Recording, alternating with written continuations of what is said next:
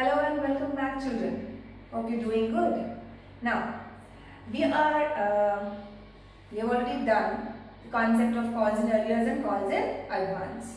Now, in this sum, we are going to learn one more new thing, which is interest on calls in arrears and calls in advance. Okay. Now, what is this concept of interest? Why should the company either pay or receive interest? Okay. First thing, if the company has asked a shareholder to pay some money and the shareholder does not pay, he takes some extra time, in comparison to the other shareholders. Other shareholders have already paid. He has not paid.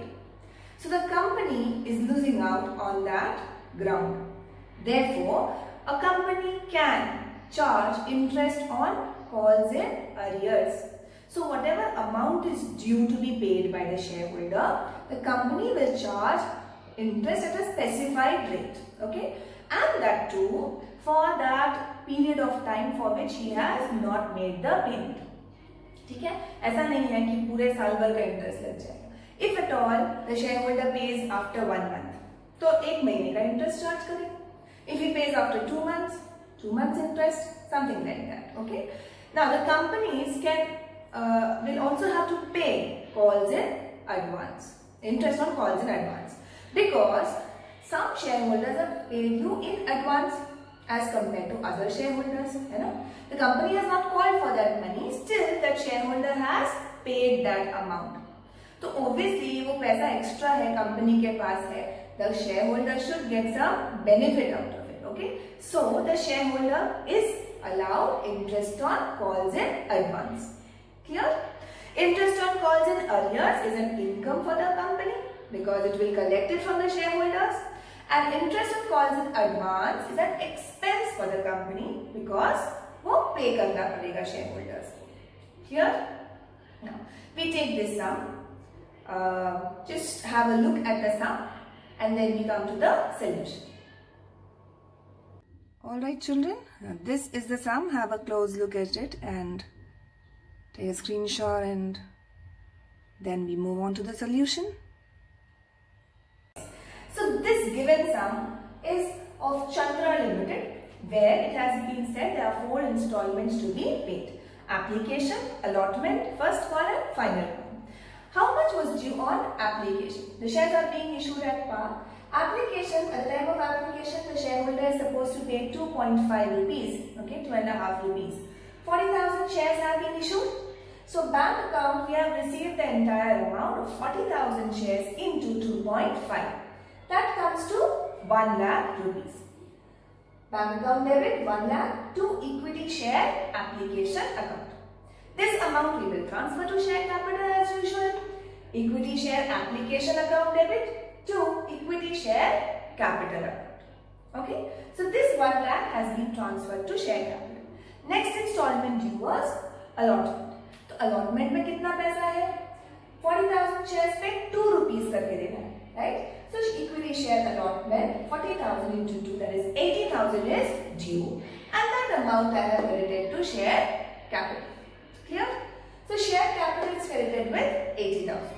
हो गया due. Now this amount is being received now, and there is no calls in advance or calls in arrears at the time of allotment. So allotment में भी straight है, जितना due था उतना पैसा मिल गया है, correct? So bank account debit to equity share allotment account 80,000 हो गया. Then now coming to equity share first call, 2.5 rupees again due. So I make the entry due entry for this installment. Equity share first call account debit 40,000 shares into 2.5 per share, 1 lakh rupees to equity share capital. Due की entry के time में कुछ नहीं. Arrears और advance का adjustment कब करते हैं? जब पैसा मिलता है. When we receive that money in the next entry. Now bank account will be debited because you will be receiving the call money, but there are calls in arrears on certain 300 shares, okay, of Naresh. So 300 shares पे पैसा नहीं मिला, right? So obviously that amount I cannot debit to bank account. I will debit to calls in arrears because this is the amount we had called for, but we have not received. So how much is that? 300 shares पे 2.5 rupees first call नहीं मिला है, that comes to 750 rupees. So debit calls in arrears with 750 rupees. हो गया calls in arrears? Don't get confused or muddled up whenever there are both calls in arrears and advance. So deal it with one at a time. Then to equity share first call, ये तो कोई दिक्कत ही नहीं है इसमें तो पूरा पैसा जितना ड्यू था उतना क्रेडिट कर देना है. Entire 1 lakh goes to equity share first call because we need to close that account, right? Then this 1 lakh is clear. This is done. Then there is one shareholder who has paid us calls in advance. मतलब final call भी pay कर दिया अभी first call के time. Correct. So now that amount we have received. So how many shares did he hold? 800 shares. उसका 800 shares पे he has paid me final call which is advance. Please be careful here. I multiply with final call amount because that is what I received in advance. 800 into 3 rupees which is 2400. Please do not multiply here with first call money. First call advance में नहीं मिल रहा है, final call advance में मिल रहा है. So final call का installment से multiply करो number of shares. Okay. So 800 rupees into 3 comes to 2400. This is what I received in advance. The liability for me. Credit it. Credit all liabilities. So 2 calls in advance 24. This amount I have got, this amount I have got, and calls in arrears amount I have got. How do I find out my bank figure? Bank figure comes as कितना मिलना चाहिए था, that is 1 lakh rupees minus calls in arrears because I have not received that amount, right? I have not received out of 1 lakh. And instead of that, I have received 2,400. So I add 2,400 to it because this is over and above that 1 lakh I was expecting, isn't it? So ये amount यहाँ आ जाएगा. Again, that's the balancing figure. Debit credit side minus the debit side. So 1 lakh 1,650. ठीक है? इतना पैसा मुझे first call के time मिल गया है. Done with that? Now we will make the final call due. Due कितना last 3 rupees है, 40,000 into 3, 1,20,000 is due. So equity share final call account debit to equity share capital. Due हो गया. Now पैसे मिलने के time में क्या हो रहा है? It has been said in the sum that the calls and arrears, meaning the amount due on the first call, okay, on these 300 shares, that also we have received along with final call money. Good enough. So I will receive not only the final call amount due, but also this 750 that I was supposed to receive from that shareholder during the first call. ठीक है? तो ये जो pending पैसा है वो भी अभी मिल जा रहा है. ठीक है? तो वो भी ऐड कर देंगे हम लोग. So now bank account will be debited and calls in advance. यहाँ पे जो calls in advance हुआ था, now is it still calls in advance? No.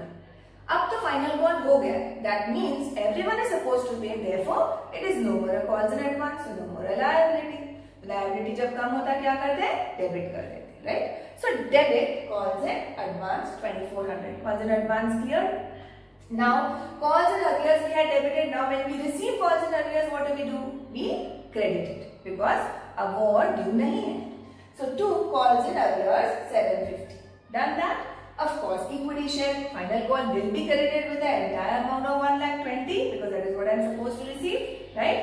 So ये 1,20,000 receive करना था, receive करते, but I will not receive just calls in advance which I have already received here. ये 2,400 यहाँ already मिल चुका है. So out of this 1,20,000 that I was supposed to receive, I will not receive calls in advance, but I will receive calls in arrears from the previous installment. तो ये 750 यहाँ add हो जाएगा. Alright? So now we are getting 1,18,350.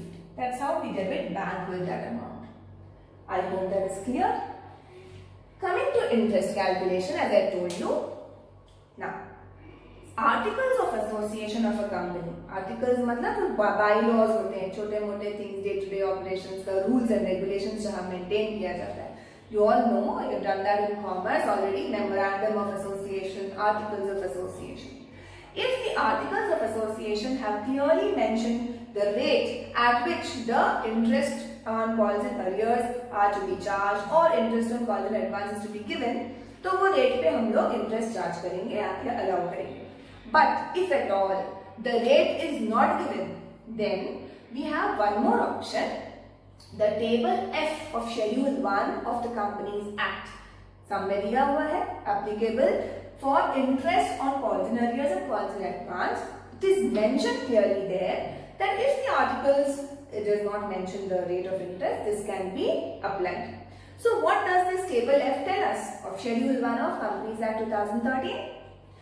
Table F says interest on calls in arrears can be charged at 10% per annum, whereas interest on calls in advance will have to be paid at the rate of 12% per annum, and that's fixed. Okay, earlier it was lesser, but now with the revision made 10% and 12% arrears advance. Tick. So now how do we calculate interest on calls in advance? How much is the amount of the advance? 2400. It has been given in the sum that first call और final call के बीच में 3 months का gap है, right? तो जब first call हमने देने बोला और इस शेयर होल्डर ने एडवांस पेमेंट कर दिया, तो कितने महीने एडवांस में पे किया?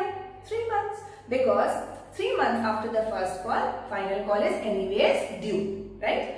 So 3 months interest he should get. Therefore, 2400 into 12%. 12% I am getting from table F. 12% के हिसाब से 3/12, meaning 3 months out of 12 months, right? So this is how I get 72 rupees as interest on calls in advance. ठीक है? ये मुझे share holders को देना होगा because he has paid me in advance. Clear about this? So this is the rate 12% per annum mentioned in table F of Schedule 1, and we give them only for 3 months, not for the whole year. 12% per annum मतलब पूरे साल का 12% है. Clear? Similarly, interest on calls in arrears will be charged at 10% per annum. Calls in arrears का amount क्या था? 750. So 750 पे 10% again for 3 months because this shareholder has paid his arrears along with final call. तो 3 महीने बाद पे कर दिया ना. So 3 months का charge interest charge करेंगे, right? Now it is not coming to a whole number. 18.75 we can round it off to the next or closest whole number, which is 19 rupees. So we will charge 19 rupees as call interest on calls and arrears. ठीक है? Now let us come to the journal entries. Journal में पहले interest due करने का entry होता है because we have to either give to the members. Sundry members मतलब क्या होता है? The shareholders. We do not have to name the shareholders. एक shareholder के account पे name पे account नहीं खुलता है. Okay? So we charge or allow interest at sundry members के account पे. ठीक है? So now that entry is first thing for interest on calls in advance. I told you interest on calls in advance you have to pay. It's an expense. Debit all expenses and losses. Interest on calls in advance debit कितना था? 72. To sundry members because ये interest किसको देना है? Sundry members को देना है. So credit them with this amount. Okay. Once we have credited them, now this is the due entry. Interest due. Okay. Now this is the entry when we pay the interest on calls in advance. तो पे करेंगे तो obviously bank से पैसा जाएगा और किसको पे कर रहे हैं? Sundry members को. So they are receiving the amount. So sundry members account is debited and I am crediting bank 72 rupees. Okay. This is the entry for payment of interest on calls in advance. Clear? Due and pay. Same thing we do for interest on calls and arrears. Calls and arrears again is an income for me. I will have to charge from sundry members to debit sundry members because they are going to pay me, they are debtors to me. 2. Interest on calls and arrears. 19 rupees is my income. Right? Then when I receive it from them, of course bank में पैसा आएगा, the bank account debit 19 rupees. 2 sundry members, they have paid me, so they are no more liable to pay me. तो उनको credit करके उनका account close कर. ठीक है? So these are the entries for making the interest due and payment entries or receipt entries. Also, all incomes and expenses will have to be closed at the end of the year, by transferring to statement of profit and loss. Right? वही हम लोग करते हैं final accounts में. Now, since interest on calls in advance is an expense, debit statement of PL, debit side में आता है statement of PL पे. 2. Interest on calls in advance. So I have closed interest on calls in advance account by transferring to statement of PL. This is the closing entry for interest on calls in advance. Now, why am I stressing on which entries for what? Due, payment, receipt, closing entry. because the council asks these journal entries standalone entries. एक theory में भी आ सकता है question, give the closing entry for interest on calls and advance. तो तुम क्या करोगे closing entry?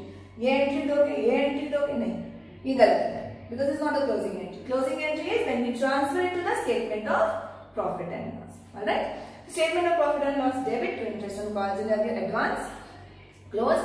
Interest on calls and arrears, debit because they're income now. So credit side में आएगा statement of PL.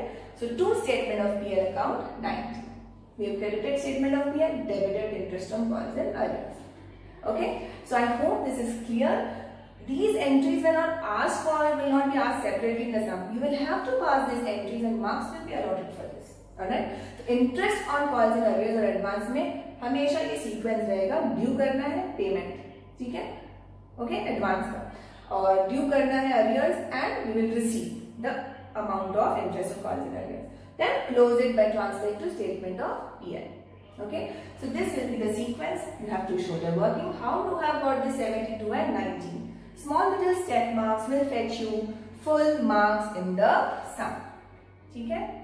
I hope you've understood interest on calls and arrears. Please practice more sums, which is pretty easy. Just keep in mind कि कितने period के लिए interest देना है.